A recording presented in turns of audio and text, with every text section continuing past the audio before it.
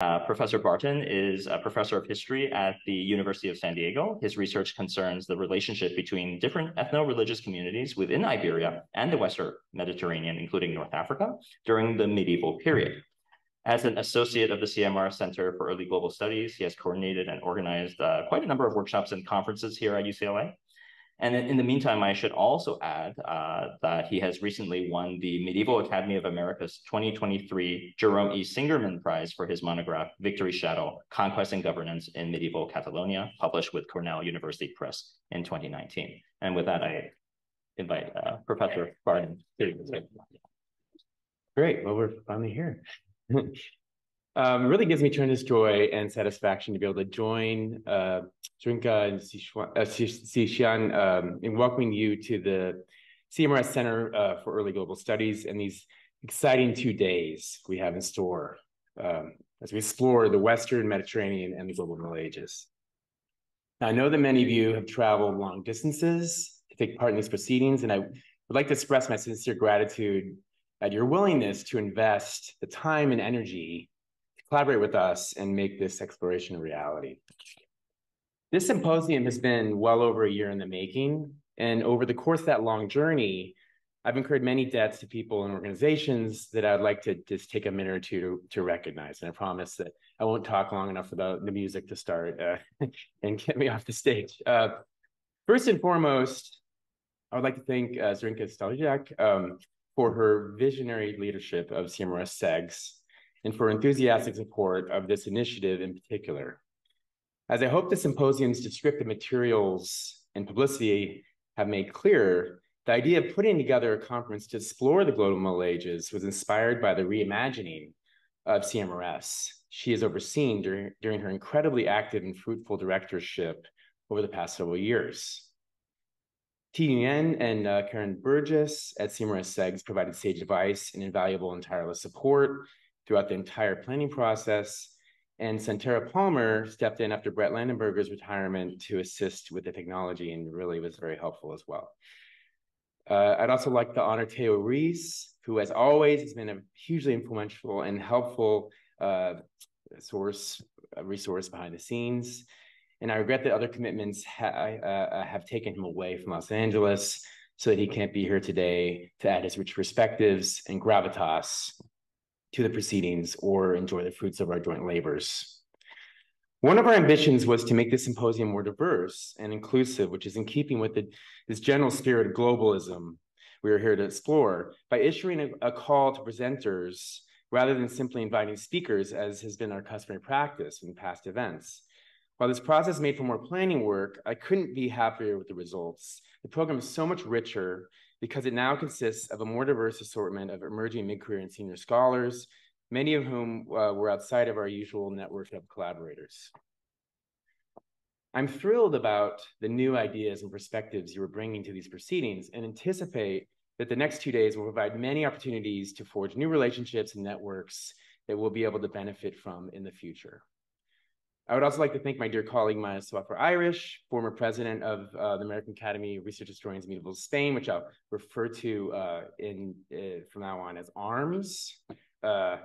Just to make things easier, shorten my talk a little bit, for helping make the paper selections and serving as a valuable resource during the initial planning stages. Bringing people to LA from as far as away as Portugal and Spain and hosting them isn't cheap, especially as inflation drives up the cost of everything. And it wouldn't have been possible without generous support from a long list of sponsors that we've already put on the conference webpage and publicity materials, but I'd just like to briefly recognize them now.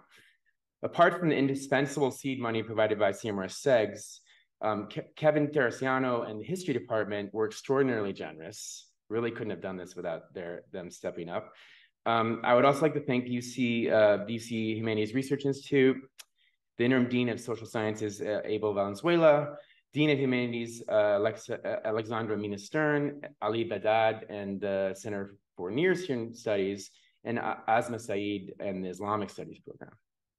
I offer my heartfelt gratitude to all of these extraordinary sponsors for making our ambition to put together this landmark collaboration between CMRS CEGS and ARMS a reality. So this symposium is the culminating event in ARMS's first ever attempt to structure a sequence of programming over the course of many months that contributes to the exploration of a shared theme, Iberian history as global history. This unifying concept seemed like an obvious choice for me and the ARMS board when we first discussed the possibility well over a year ago, given the considerable excitement that has accompanied the rise of the global Middle Ages paradigm over the past 2 decades or so. This interest has only grown with the mounting sense of urgency to make the field of medieval studies more diverse and inclusive in response to racist aspects of its past and also to recent abuse by certain alt-right nativist political groups. At various venues over the past year, from Leeds to Kalamazoo, ARMS members and audiences have explored many aspects of the global Middle Ages along both research and pedagogical lines. Most of these interventions have addressed aspects of the global Middle Ages through cognate channels such as interconnectivity, internationalism, without addressing the concept and the question of its usefulness head on. And I think it's not too late to spend a few minutes doing that now.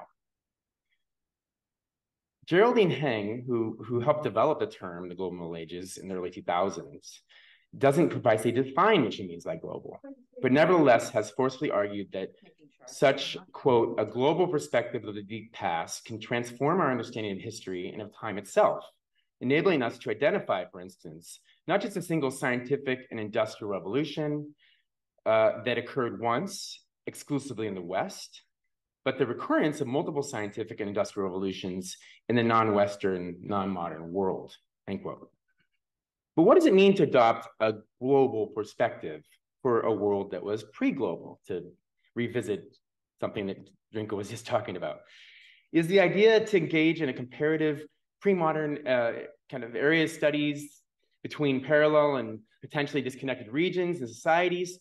Or are we instead trying to inject world historical methodologies into medieval studies in order to trace broader connections and influences? Even if we extend beyond the traditional reach of the Middle Ages into the age of European empire building in the Atlantic, Pacific, and Indian Oceans, is an early modern or modern sense of globalism helpful for teaching and research on the pre-global Middle Ages, or is it simply an anachronism that serves to distort these subjects? Indeed, criticism of the global Middle Ages is considerable and falls along precisely these lines: that the concept eludes a definition, that it's anachronistic, and that it constitutes a self-serving attempt by a predominantly white Eurocentric field to colonize the scholars, scholarship, and historical actors of assorted peripheral areas in hopes of recasting themselves as more multicultural and inclusive while assuaging their guilt about their field's dark past. One recent critique, for example, has argued that the global Middle Ages concept, like other theoretical fads, what they call fads, is simply another instance of medievalists, quote, borrowing anachronistic models and frameworks for historical explanation in an attempt to increase the discipline's relevance to outsiders. Global history and other new paradigms are based on modern events and patterns of development. These theoretical models constructed on modern evidence do not easily fit pre-modern history and thus lead us astray, end quote. Rather than simply doubling down on traditional methodologies and frameworks because they seem to fit pre-modern history, this symposium seeks to evaluate the costs and benefits of conceptualizing history within this more expansive paradigm. What new questions or comparisons does the global Middle Ages approach inspire beyond what we can collectively achieve via more traditional approaches? And does this utility override the downsides? Just as post-colonial theory, queer theory, and other seemingly anachronistic approaches have been controversial, but arguably, ultimately, they've enriched medieval studies in myriad ways, I would suggest that the global Middle Ages concept can be useful to think with. Thinking in global terms about relationships, identities, and patterns has the potential to open our eyes to blind spots and ingrained assumptions that will persist if we refuse to diversify our perspectives and tools by cross-pollinating with other time periods, regions, and disciplines, even ones that might not have been in frequent or even direct contact with the areas we are studying. Global methodologies, in other words, can, but don't always have to be expressed spatially. but instead can embody an openness to relationships and ways of thinking that might otherwise escape our notice. Now, I believe this is the very approach that David Nirenberg was attempting to outline when he delivered a brilliant plenary lecture at this very podium at the Mediterranean Conference I co-organized in October 2018 with Zrinka, Marie Kelleher, who's here today, and Antonio Zaldivar, who will be joining us tomorrow, just months before Zrinka started her first directorship term, and well before she had begun her campaign, or maybe not before she begun it, but before she achieved it, to transform the Center of Medieval Renaissance Studies into CMRS CEGS. In those remarks, which maybe some of you remember, David dazzled the audience with his erudition by juxtaposing what he described as, quote, crude sketches of widely dispersed episodes, ranging from early Christianity and Islam to 18th century North Africa, in which mass conversion has stimulated thinking about genealogy, lineage, and the biological reproduction of aspects of culture that we today call religion, unquote. He used these targeted comparisons to make the case that we all needed to work harder to become what he termed non-provincial historians. Provincialism, he conceded, and I quote here, is not a crime. And I love how he puts this. It is rather an original sin, one the historian is born with, since our perspective is always limited relative to our vantage point, in particular to our person, abilities, interests, and knowledge. I found these insights to be deeply thought-provoking, and they prompted me to engage in considerable soul-searching about my scholarly identity and the goals of my research over the past several years. My sense is that Zrinka and the CMRS CEGS board are engaging in their own soul-searching and institutional battle against provincialism by adopting this new mission for the center and seeking to organize the work of faculty, students, and visitors around these research axes that we referenced in this explanatory statement for the symposium, and they're also available on the website. Conversion mobility, sustainability repurposing, fluidity permanence, bodies performance, and communication archive. These expansive modes of approaching early history and culture have been carefully calculated to inspire non-provincialist thinking, engagement, scholarship, and teaching. They encourage a wider and more varied community of scholars to venture away from their formerly siloized, regionalized areas of study and ingrained traditional frameworks in search of new connections that will encourage the sorts of comparative work envisioned by David Nirenberg that has such great potential to enrich our historical understanding. Now, in surveying the titles and abstracts submitted by our diversity of panelists for the next 2 days, I believe that many, if not most of us, feel similarly sanguine about the potential constructiveness of exploring medieval and early modern history and culture and studies in the spirit, even if we don't all conceptualize or adopt the global Middle Ages in the same way.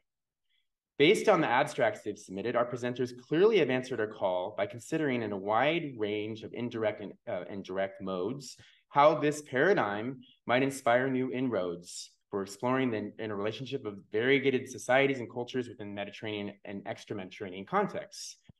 The work and ideas we will be confronting over the next 2 days implicitly challenge the pernicious binaries of European, non-European, medieval, early modern, pre-modern, modern, and in this way advance the critique once voiced by the theorist Bruno Latour, who urged scholars to, quote, recognize the multiple layers of interrelations and intercausality, the manifold processes, movements, and passages that shape and transform our world, end quote. I see enormous potential in the ability of the global approach to help us attempt this shift in perspective advocated by Latour, moving from what he calls, and I quote here, a static metaphysics devoted to hypothesizing stable essences to what he termed, and I quote again, infraphysics, by which we can recognize a realm of mediation and possibility without a contrary or binary opposite, end quote. Many of us who work on Mediterranean history have long worked to further similar goals without consciously referencing global Middle Ages.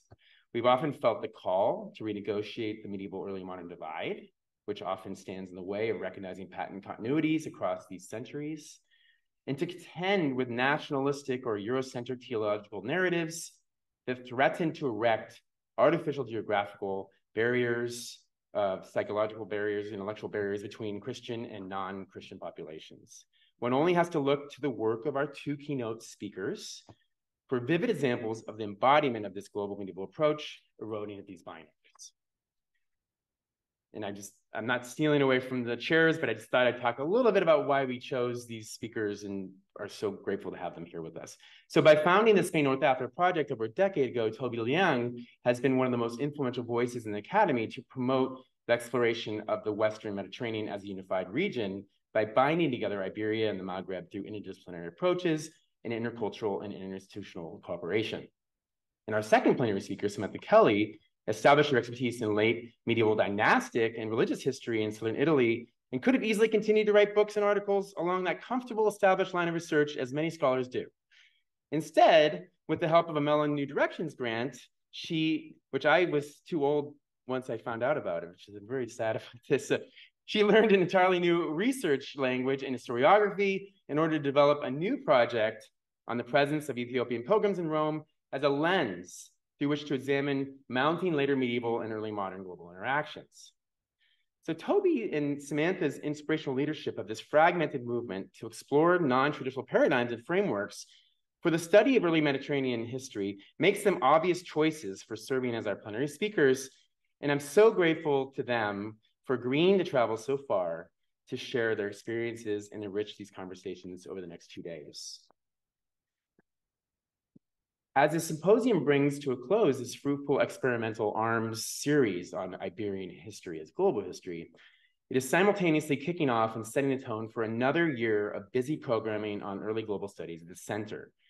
I feel honored to have been entrusted with this opportunity and all of the responsibilities that come with it, and would like to thank all of the other presenters who have come from near and far to contribute to this important conversation by sharing their research and insights about the medieval and early modern Mediterranean and beyond.